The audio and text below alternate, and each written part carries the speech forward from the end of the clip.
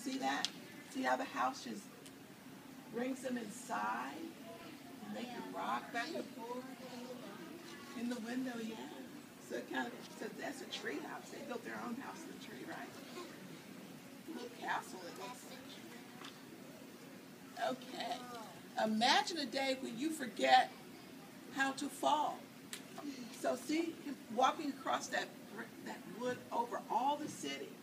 And he's okay with it because he's imagining he couldn't fall even if he tried. So he'll be really safe. Never try that.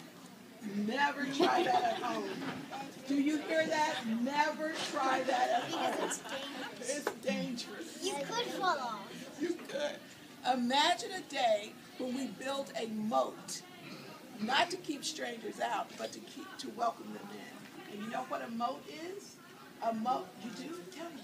A moat is like a little river that goes around the house or building. Gosh, they're so smart. And so that means somebody can't just walk up to your house and knock on the door, because that moat protects you. It keeps them from getting there. They would have to have some way of getting over. Very good. Like a boat. If they even tried to get them, and you knock on your door, they probably be like, That's right. They'll fall down in the water. Yes. How does it welcome them in?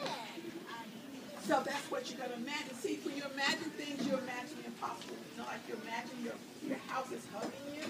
You imagine that you're walking over the whole city and you can't fall. So then you imagine that if the moat is there, it won't keep you out. It will help people get in there, right? Okay. So imagine a day when you don't need wings to soar. Can you imagine a bird flying without wings? That wouldn't be safe. That wouldn't be safe, but that's a swing.